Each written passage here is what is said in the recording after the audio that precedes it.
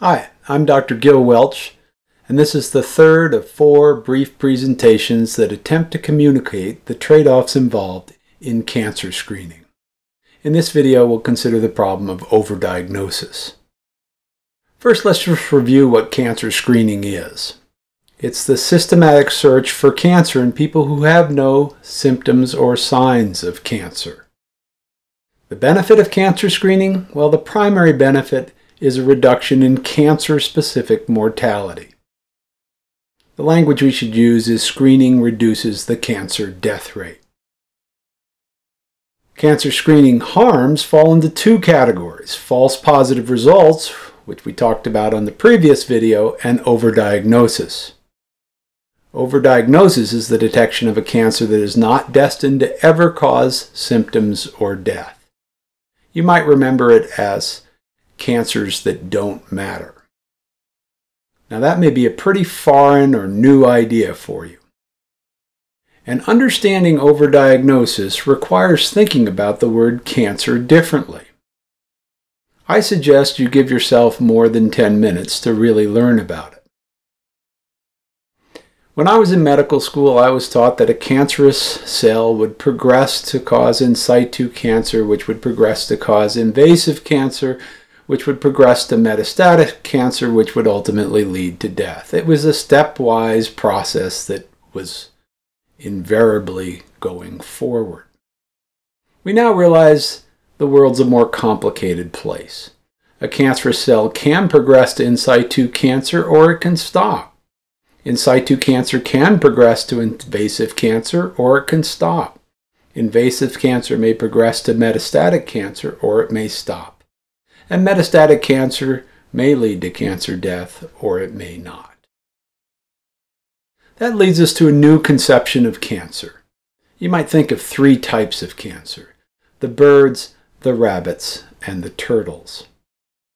The goal of early detection is to sort of fence these in. But you can't fence a bird in. It can fly away.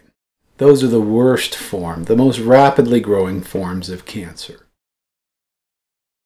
The rabbits you may catch if you build enough fences. Those would be the cancers that might benefit from screening.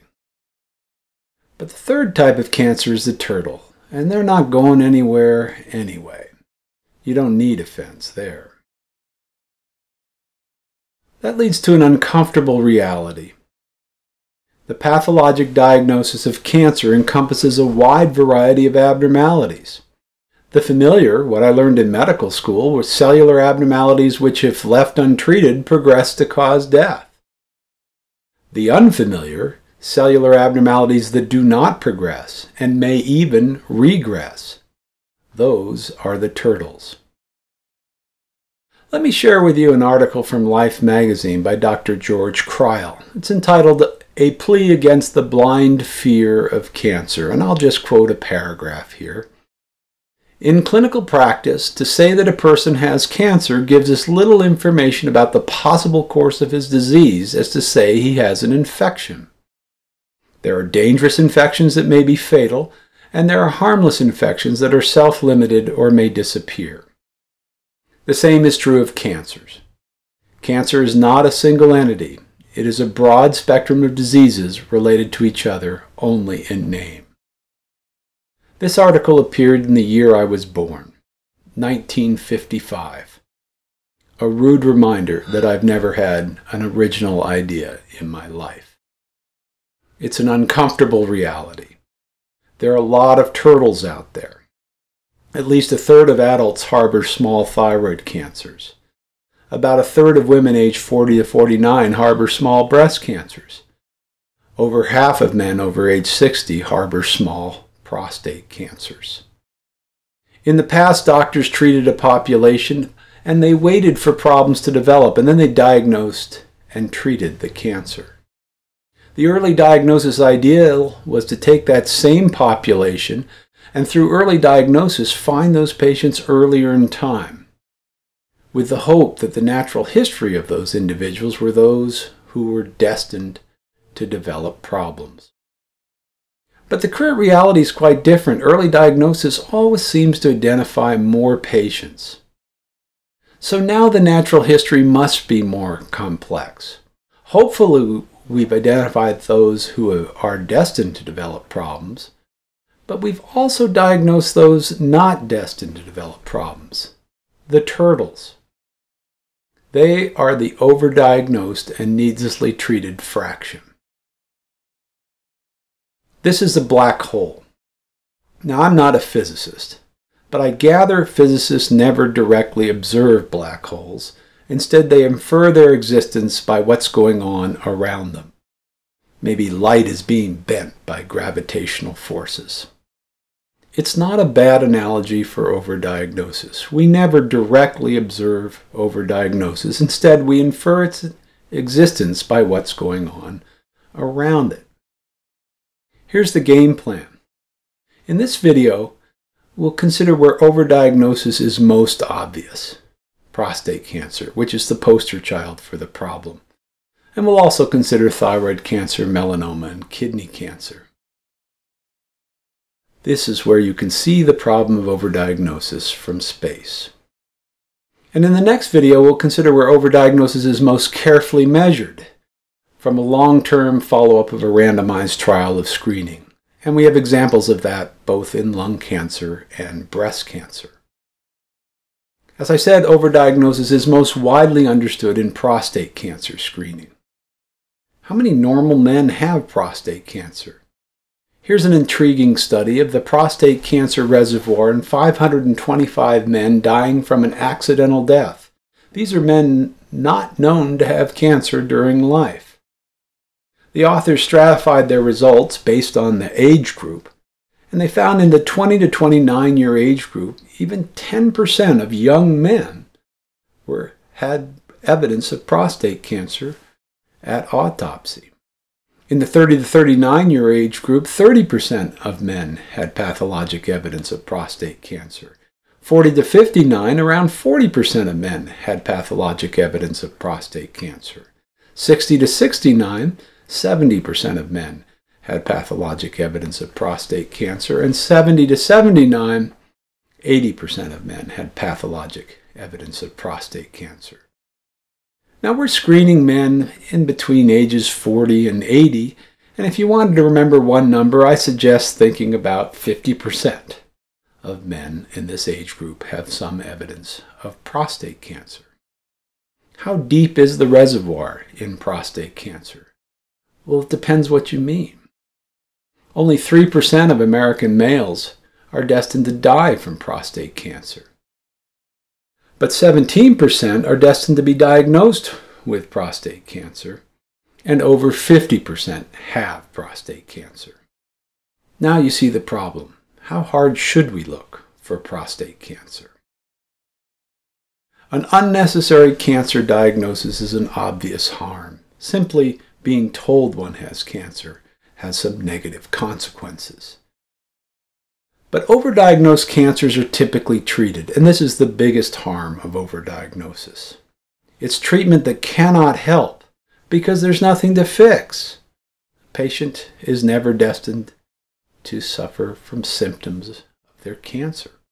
It's treatment that can only lead to harm, and all of our treatments have some harm. I said at the outset that cancer screening is up against staggering odds. Here we have 1,000 squares meant to represent 1,000 men who are screened over a decade. Now, not all of them are destined to die from prostate cancer. In fact, very few are, even in an older population, somewhere around 10 to 12. Which leads to the fundamental reality of screening. Screening must involve many to potentially benefit a few.